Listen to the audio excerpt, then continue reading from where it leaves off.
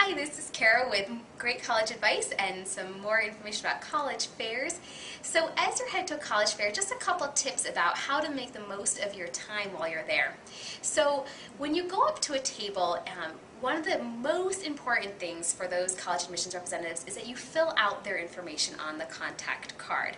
So to save you some time in advance, think about printing some labels. So you can get some of those sticky labels and just print up your contact information. Make sure to include your name, your full name, your birth date, your email, an attended major, maybe the high school that you go to. So as you walk up to that table, you can quickly take that label off, stick it on their card, and not have to worry about fighting for a pen with that student next to you. Some other things is try to do a little bit of research beforehand. Maybe you can log on to the site that's sponsoring the college fair and see which colleges are going to be attending.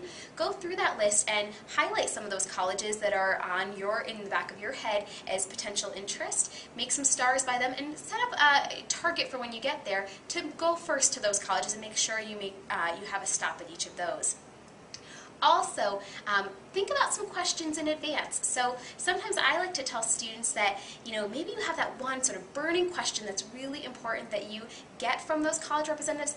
Ask that first, shake your hand, introduce yourself to them, and then ask all of the colleges that are towards the top of your list that same question. That's going to allow you to do some comparisons as when you go back home. The other piece is you'll have a bag, you're going to be picking up lots of information, and when you get home, sometimes you sit there and go, I've got all of this stuff and I don't know what to do with it.